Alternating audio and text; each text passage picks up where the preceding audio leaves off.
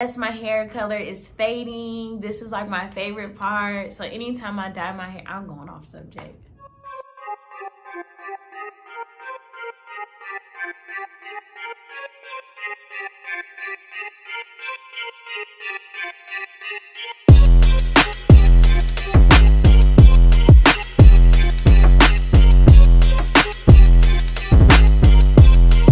Welcome back to my channel. This video is definitely about the Curly Fro series. So every time I'm out somewhere, someone always asks me about my fro. I absolutely love this 60s, 70s look. I know you guys have been asking and wondering, how do I style my fros? Or, you know, like, how do I get it to last? What was my nightly routine? What's my morning routine? How many days do I get out of it with these fros? So I am here to share these with you. We are going to do like kind of like a mini series, and I'm just going to break down a few videos showing you guys exactly how I rock my fro in the winter and fall season. It might come out the same, it might come out completely different, and I'll switch up the products, but I just really want to show you ladies different fro style.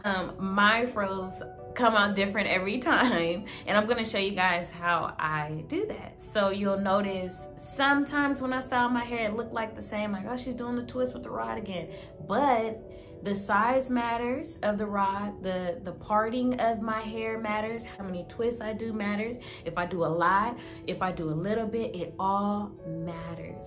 And I just want to share that because I love my fros to look different every time. I don't like the same fro. Like, I gotta have, if I want like a really tiny fro, I'm gonna show you guys how I get my tiny fros, and it's not my true length, but sometimes I just want that cute little fro look, or I want a really big fro look. So we're gonna have some fun with this curl series. I love you all. Stay tuned for more, and I'll catch you on the next one. Bye.